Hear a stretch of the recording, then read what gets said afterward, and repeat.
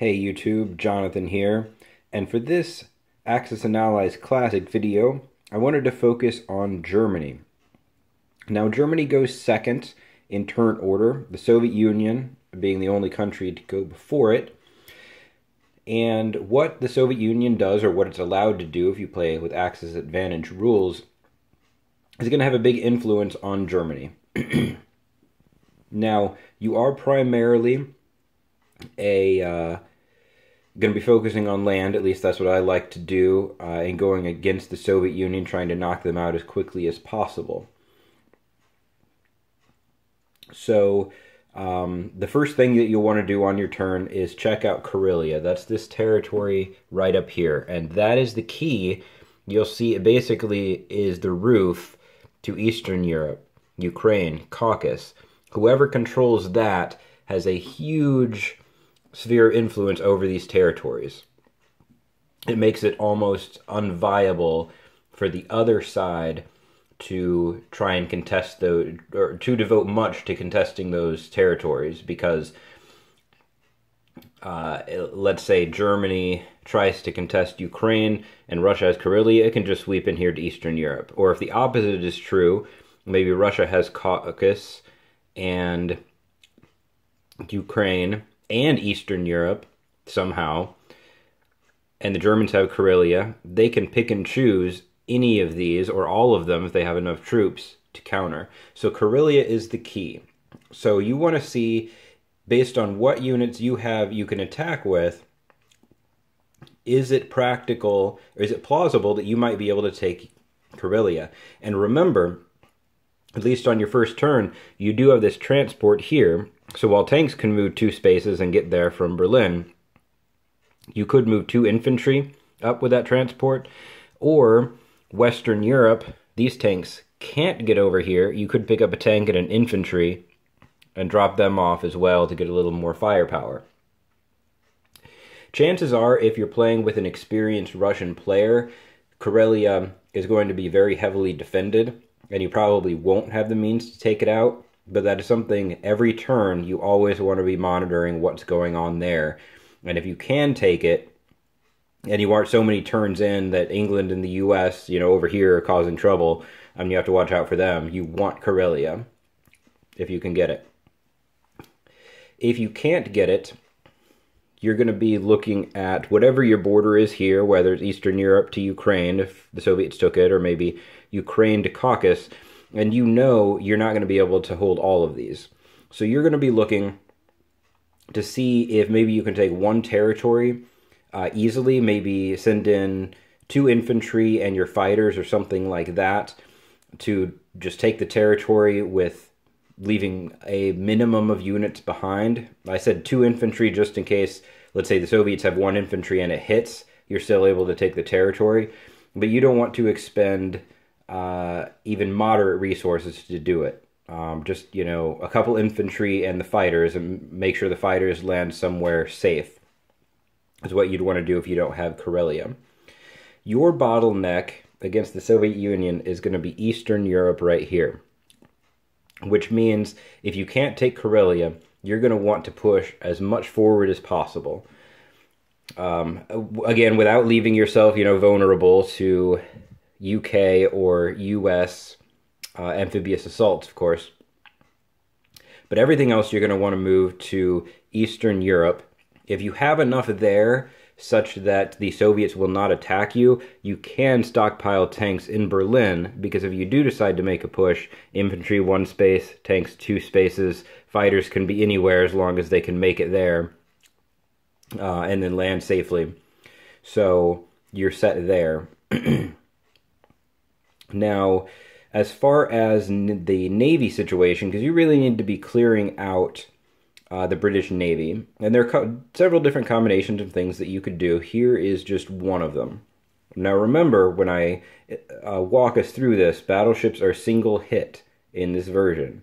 So you don't need, and transports can fire back, and they can also be taken as casualties, which is going to change our dynamic from later versions of Axis and Allies. One of the things that you may have noticed about this board is that the Sahara Desert is no longer impassable. So you might as well get some free production. This tank can blitz like that, which means you get this for free, essentially, because there's nothing in it, and it can move forward to here.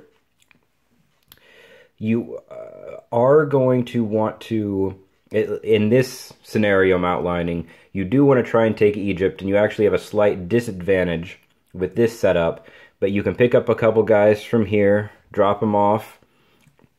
The sub does still get its first hit, but you can send, if you're feeling a little squeamish about that, you could send an extra fighter there. You could send a bomber down here, which should pretty much guarantee you're going to get Egypt and have several units left over to either drive this way or move this way, or possibly both. I would say move this sub up this way, take out that transport, then send a couple fighters, anything that you aren't already using, which it looks like at this point, 1, 2, 3, we've at least have this fighter over here, and possibly a second fighter. Actually, let me count my spaces. So we've got at least one fighter over here, 2 if we didn't send an extra fighter here, and then we could possibly send this fighter down here as well, with the bomber going to Africa. So that should be enough. Even if the battleship hits, we should be able to take it out. Maybe we'll lose a fighter, but that shouldn't be too bad. And then whatever fighters we didn't use, which we should have 1 or 2 still in reserve, assuming, you know, we didn't go after Karelia, we can send them up here, and we can send this sub and transport in to take hits.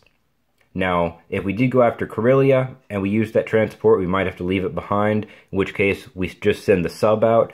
The sub gets to attack, it gets its first hit bonus, and it can also soak up a hit, which means that's 1 less fighter we're going to lose when the British ships return fire. So hopefully, what this looks like at the end of your turn is that you've taken basically all of North Africa with units to spare in Egypt to press south and east over here. You've taken out the entire British Navy and that Russian sub up there, so that England has to take its first turn just to rebuild. And you have fortified your front right here in Eastern Europe, so that, and taken a pot shot, if possible, at something over here, just depending on what Russia has done.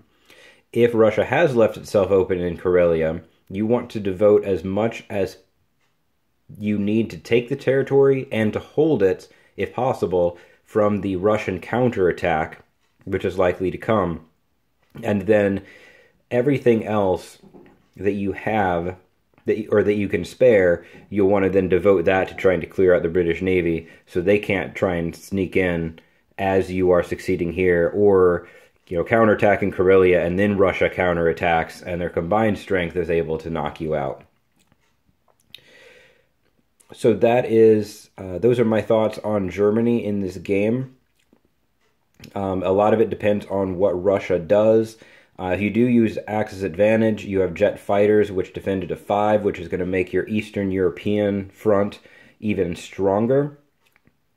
If you are playing a game where Russia is likely to hang on to Karelia, so at least a somewhat experienced Russian player, one thing that you might consider, especially if you have Axis advantage, is buying a fighter, like 1 fighter every turn, and trying to turtle up with your defenses, so you have enough power to, you know, strike out, but you are very well defended, and then count on Japan to kind of sweep in here.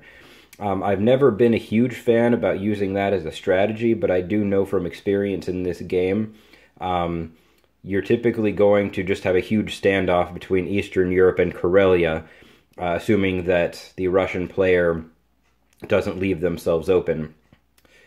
And so you have to make sure that you don't start losing production elsewhere, and you have the ability to strike out when the time comes. So like I said, those are my thoughts. This is I feel like I'm kind of relearning a lot of this stuff because it's been so long since I played this game. But it's been an interesting experience so far, and I'm noticing little nuances that I had long since forgotten. So I hope you all enjoyed this video.